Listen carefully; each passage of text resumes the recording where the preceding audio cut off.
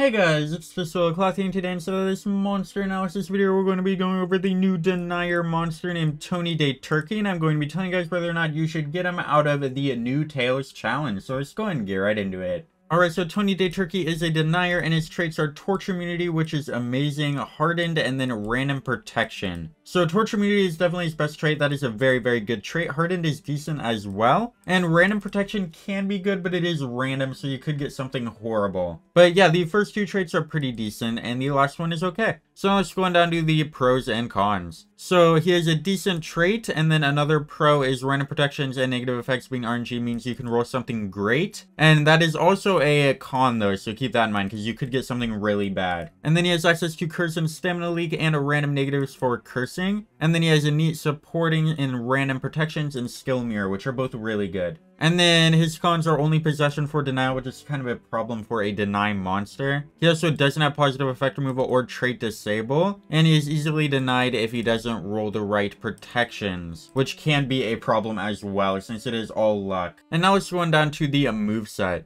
Alright, so he has a self-random protection with a skill mirror. He also has an AoE stamina leak. He has an AoE random negative and curse. He also has an AoE possession, which is pretty good, with random negative, which is also pretty good. He has an AoE curse. He has a team random protection, which can be good. He also has a Mega Possession with a random negative, which is really good. And then he has a Possession with a 0 cooldown, which is pretty cool. So overall, this monster has some decent moves. This has some pretty good ones in here. I do like the 0 cooldown AoE Curse. That is always really good. But you might want to use this one instead, the AoE random negative with a Curse, which is really, really good. You could get some really good stuff out of that. But it is random, so you could also get something bad. That kind of goes for a lot of his moves with the random protections as well. Because he does have an AoE random protection as well. You might not want to use that though, just because it is random and you could get something really bad. But yeah, he has some pretty great moves. I do like his moves quite a bit. His traits are pretty decent as well. Nothing about him is really bad, but nothing about him is really too great either. But yeah, you can go and get him out of the Tails challenge if you need a new denier. But if you don't need a new denier, if you already have a pretty decent one, don't really bother with TONI DETURKEY. And yeah, that is what we have for this video. Let me know down in the comments if you guys think TONI DETURKEY is any good and if you guys are going to be getting him. And yeah, see you in the next one. Over to like, share, and subscribe. Goodbye.